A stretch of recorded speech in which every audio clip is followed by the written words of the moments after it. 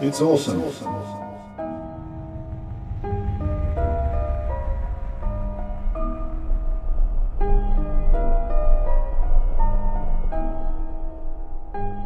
complicated.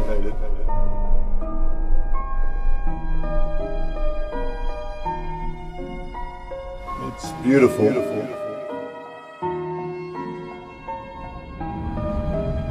And it's infinitesimally small.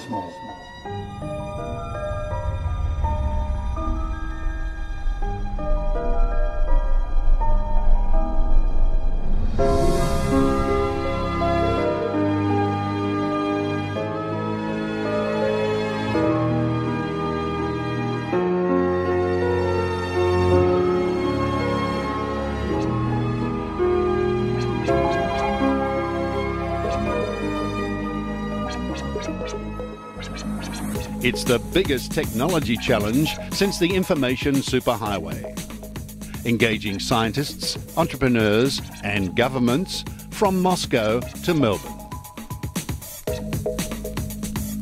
At briefings in Washington, in laboratories, seminars, workshops, public debates and conferences around the globe, from Sydney to Perth, New York to Tokyo, it is revolutionising science.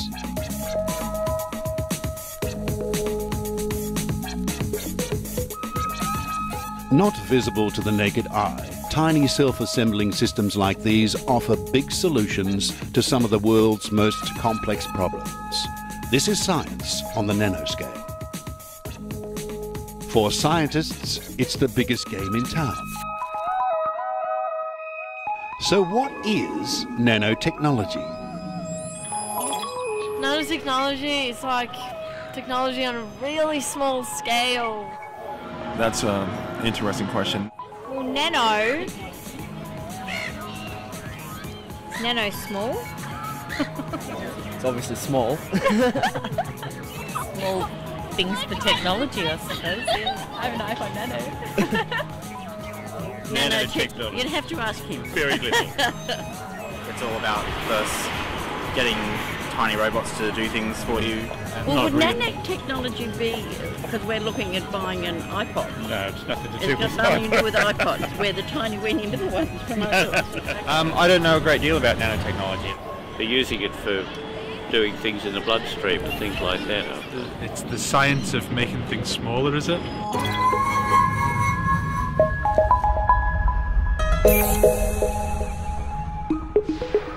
There's so much mystique about nanotechnology. 1 nanometer is 1/1000th of a metre, about the size of 6 carbon atoms, or slightly less than 1 water molecule. Almost too small to imagine. And nanotechnology is the science of interacting with atoms and molecules to modify the way they behave. By chemically creating ferrofluids, for example, or liquid magnets that exhibit this bizarre spiking behaviour in response to external magnetic fields. Or by fabricating nanoscale semiconductor crystals known as quantum dots, sometimes called artificial atoms, that glow like Christmas lights.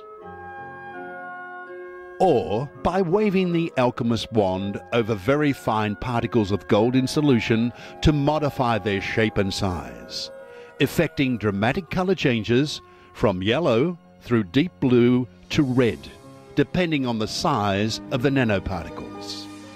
Scientists have been modifying materials for decades. In fact, nanotechnology's been around since the early Romans.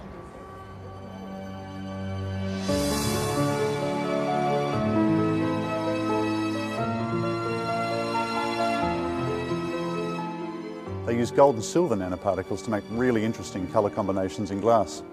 It's also about the technologies. Materials behave differently in the nano world, and scientists can now direct those behaviours to create new, phenomenal capabilities.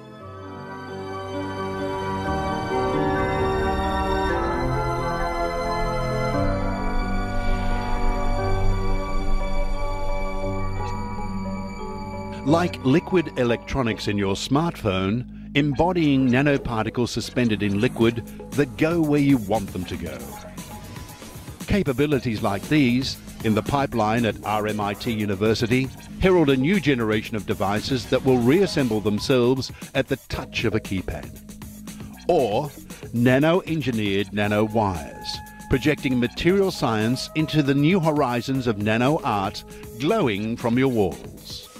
Most of us associate nano with iPods, but there are nanoparticles and processes all around us. In the natural world,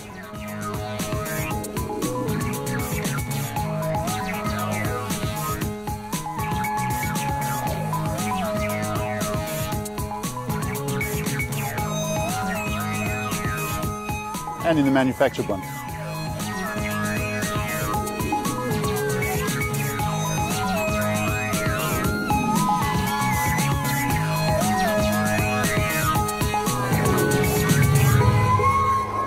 Nanotechnologists even exploit the strange properties of glass by using special coatings to change the way it behaves. So scientists, engineers and industry are now collaborating globally to bring these extraordinary nano capabilities into the material world.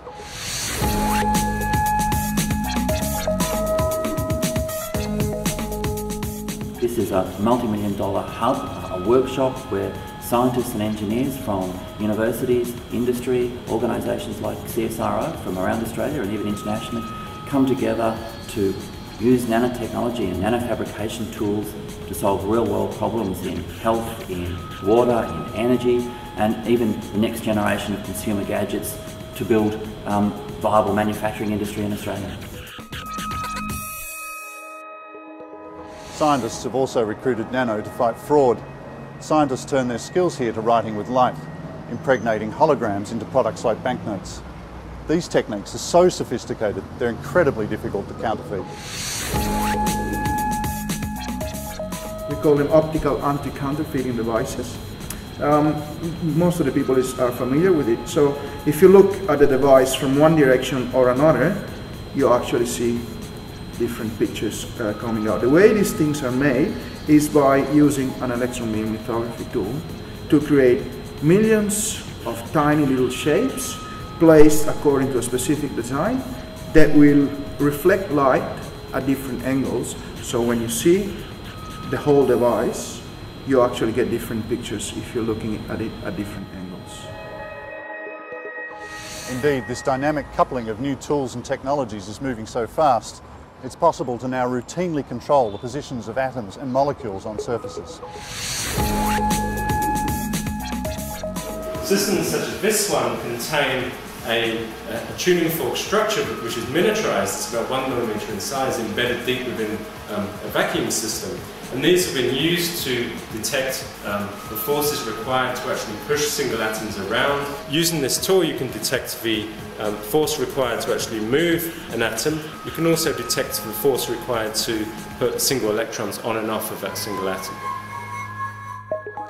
So now we're pushing atoms around.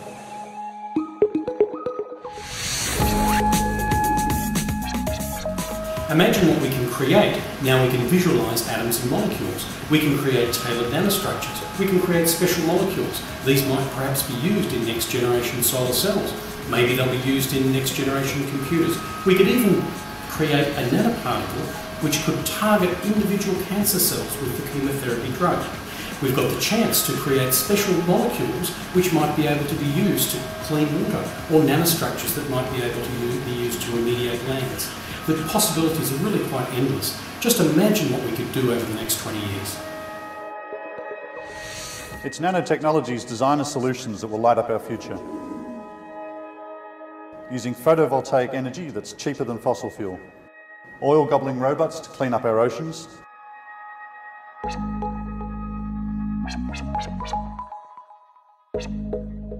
and minute medical robots to revolutionise complex surgery.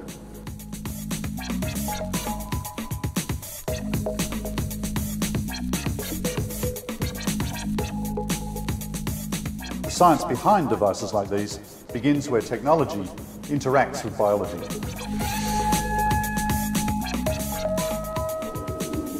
We can manipulate the nanostructure of material surfaces so as to control how they interact with their environment. We're seeking biocompatibility in these materials in order to make structures on which we can get living cells to regenerate. In this case, bone and cartilage cells in a badly injured knee.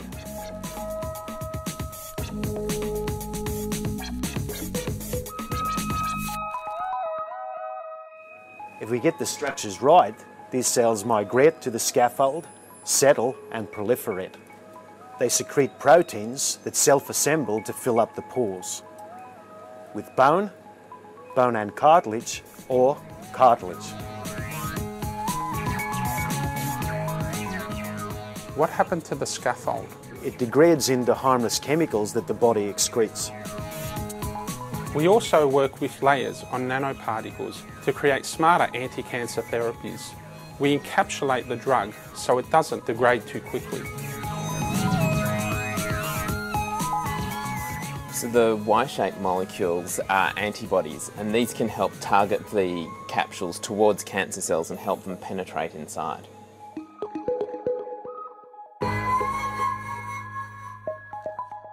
So when the capsule hits the target, it degrades and releases the drug.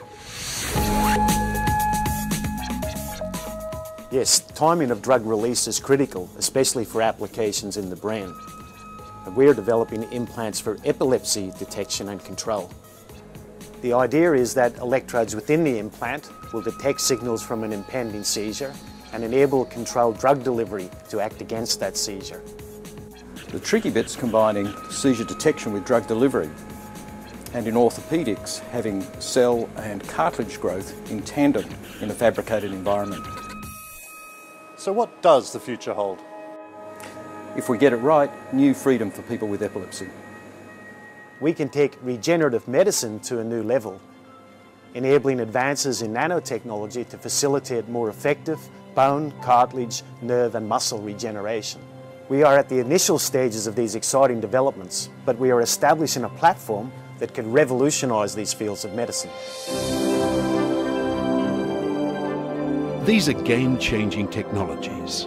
Not only are scientists working on applications for nanotechnology, they are also exploring ways to keep it safe for people and the environment. The challenge is, how do we as a society keep these technologies safe?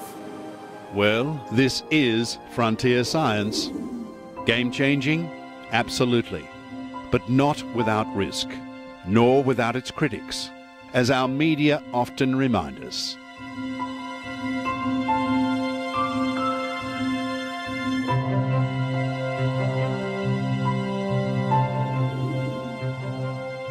Consumer groups are quite concerned about the ineffective or unregulated nature of nanomaterials in consumer products such as sunscreens, cosmetics, as well as food and food contact materials. They're also concerned about the eventuality of nanomaterials ending up in the environment. Their concerns are not unique. These concerns are shared by scientists, governments and government agencies. The potential implication of the technology is huge, but we can't allow it to develop and come onto the market without an effective regulatory framework to govern it.